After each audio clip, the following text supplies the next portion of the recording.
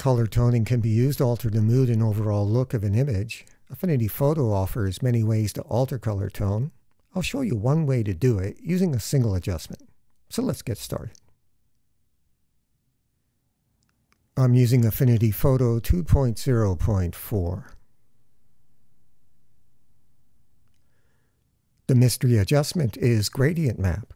A gradient map maps color or colors to different levels of luminosity or brightness in an image, basically shadows, midtones, and highlights. You can map a different color to each level of luminance or brightness, or use the same color for one or more of them. It's up to you. Let's illustrate what a gradient map does with this image. As you can see, there are three colors, black, gray, and white. Black corresponds to shadows, gray midtones, and white highlights. Let's apply a gradient map adjustment to this image. Click the Adjustments icon at the bottom of the Layers panel and select Gradient Map from the drop-down.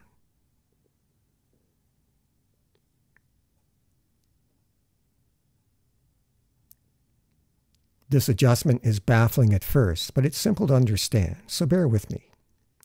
Note that our image has changed. It's now red, green, and blue. Why? First of all, let's take a look at the Gradient Map Adjustment dialog. Notice the band of color ranging from red on the left, to green in the middle, to blue on the right. This is the gradient. A gradient provides a smooth transition from one color to another without a sharp or hard divide. Notice also that there are three nodes, one on the far left, one in the center, and another on the far right. The left side of the gradient represents shadows, the middle, midtones, and the right, highlights. So the gradient map is mapping red onto the shadows in our image, green onto the midtones, and blue onto the highlights. Let's turn the gradient map off for a moment. Our image is back to black, gray, and white. Remember, black is shadows, gray is midtones, and white is highlights. Let's look at the Gradient Map Adjustment dialog again.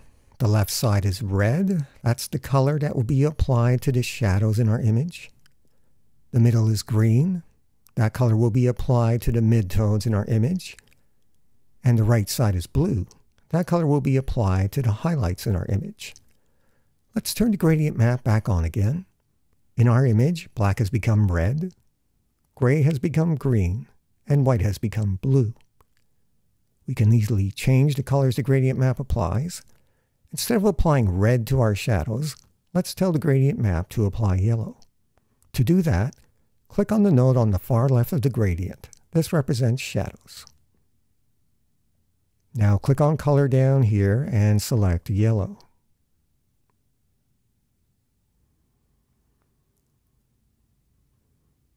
The color red in our image has been replaced by yellow. The green has become brighter. That's the result of the gradient providing a smooth transition between colors, but the blue on the right is unaffected. Let's turn the gradient map off again. Our image has not changed. I'll turn it back on. Now let's apply orange to the highlights instead of blue. Click on the node on the far right. This represents the highlights. Click on Color again and select orange.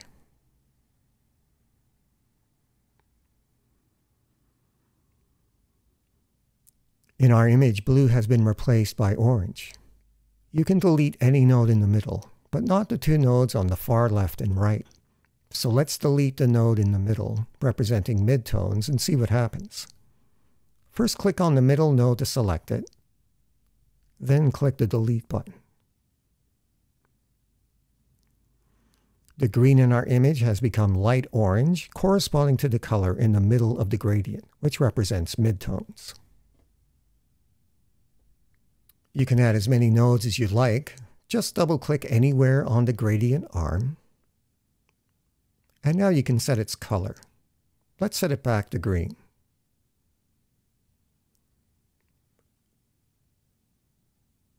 When working with a photo, we'll also adjust the gradient map's blend mode and opacity for a more subtle effect, as you'll see in a moment. So that's basically how a gradient map works. Now let's use it on a couple of photos. This is Lake Ontario past the winter's midpoint. Spring is coming. It's still cold, but not too cold. Let's use a gradient map to raise the temperature a few degrees. Click on the adjustments icon at the bottom of the layers panel and select gradient map from the drop-down. Before we do anything else, let's change its blend mode to color. This is generally a good blend mode for color toning and serves as a good starting point. We can experiment with different blend modes later. Now let's reduce opacity to about 50%. Okay, that doesn't look so alien. We want to warm things up, so let's map some warm colors into the shadows, midtones, and highlights of our image.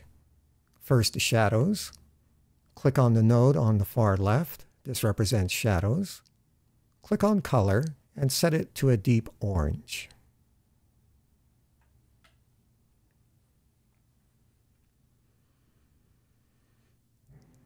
Now for the midtones, click on the middle node, click color, and set it to a lighter orange.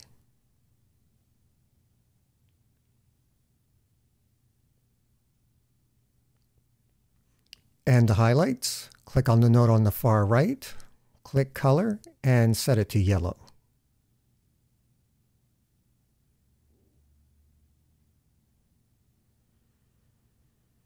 Now let's reduce opacity to about 20%.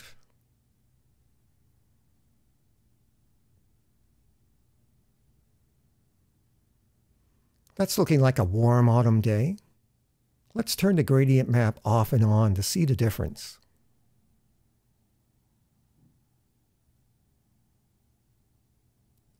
That's quite a difference in temperature. Let's turn the gradient map adjustment off. Now let's make it colder. Let's add a new gradient map adjustment, set its blend mode to color, and reduce its opacity to about 50%.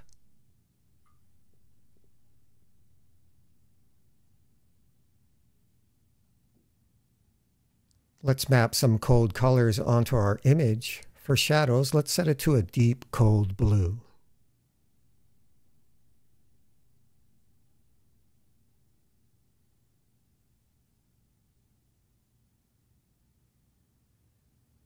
For midtones, a slightly lighter shade of blue.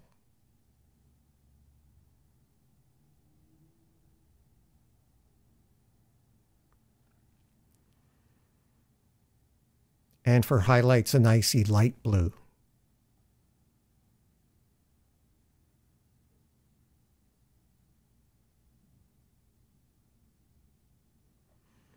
Let's reduce opacity to about 20%.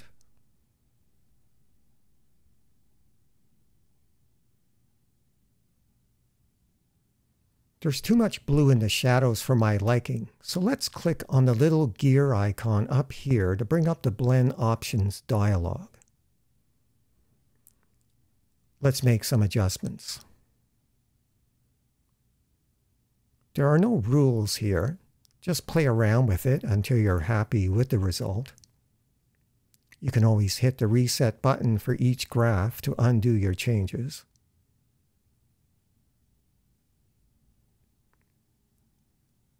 That looks much better and colder. Let's turn the gradient map off and on.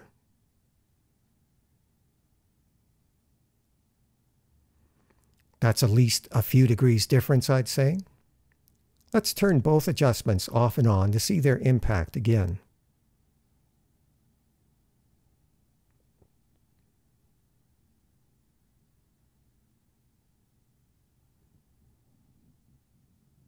Quite a difference between the two, and yet subtle at the same time.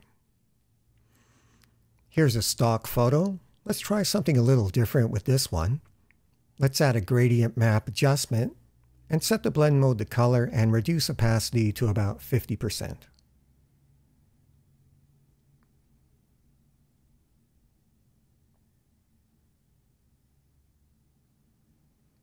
We'll set shadows to light green.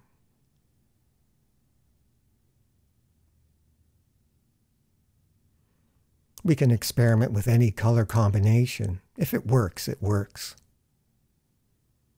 Let's set midtones to light violet.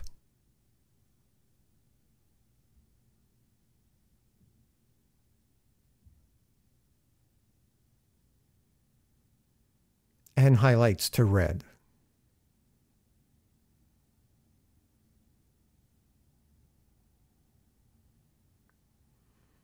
Let's reduce opacity to around 30%.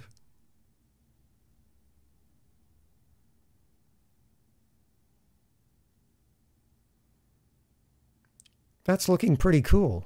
I'll turn it off and on so you can see the difference. Subtle, yet effective. Let's turn that off and add another gradient map adjustment.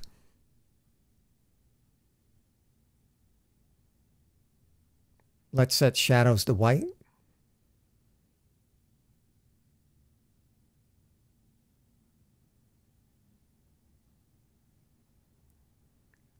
Midtones to dark pink.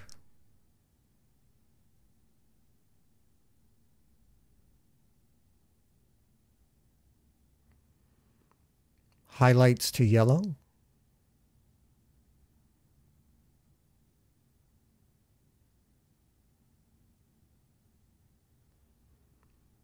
Now let's reduce opacity to around 50%. Let's experiment with different blend modes. We'll cycle through them and see how they look.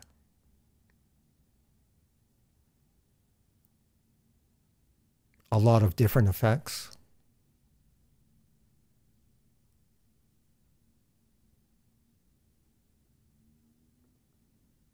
Let's try linear light. Reduce opacity to about 25%.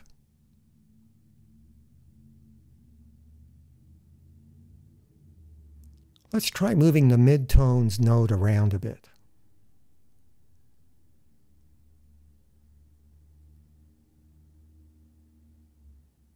That looks good right about there. I quite like that. This adjustment's a lot of fun to work with once you understand it. Let's turn it off. We can also use the gradient map to convert a color photo to black and white. So let's do that right now. Add another gradient map adjustment.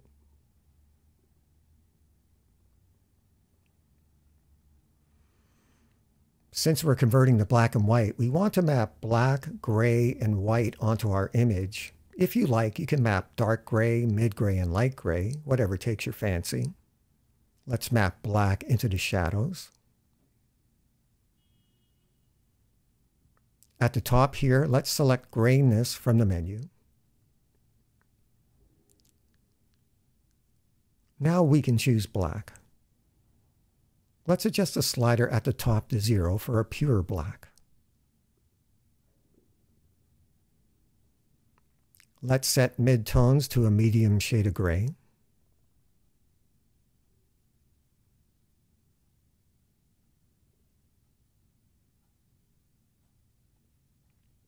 And highlights to white.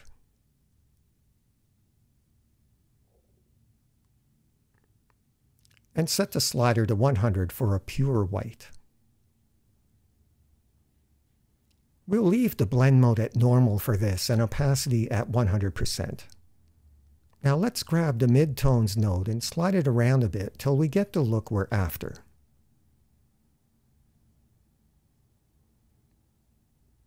That's good right about there. Not bad at all. An impressive and versatile adjustment which opens up a lot of possibilities. I hope you'll take the time to play around with it and see what it can do. Thank you for watching.